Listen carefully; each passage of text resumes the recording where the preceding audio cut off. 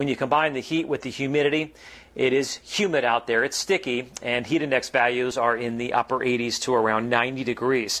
And that is helping to kick off a few isolated showers and thunderstorms, especially across the far north. As we zoom in here just a little bit closer, you can see that we do have a severe thunderstorm warning up for central Menominee County, Michigan. The storm is dropping to the south at around 15 miles per hour.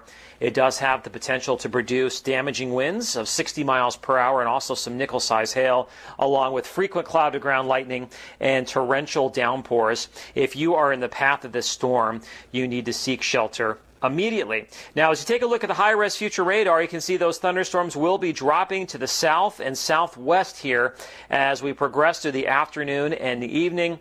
The best chance for seeing thunderstorms will be north and west of the Fox Valley, across Marinette County, Oconto County, over into Menominee County and Shawano County.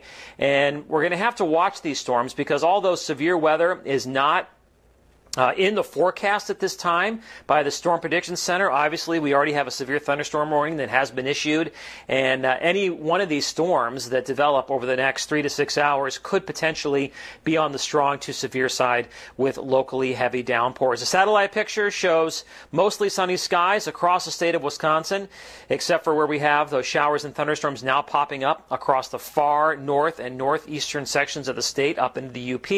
It's a very warm to hot day across the central part of the country. Temperatures right now mainly in the 80s and lower 90s, and this heat is going to continue to build here as we make our way through the next 3 days or so.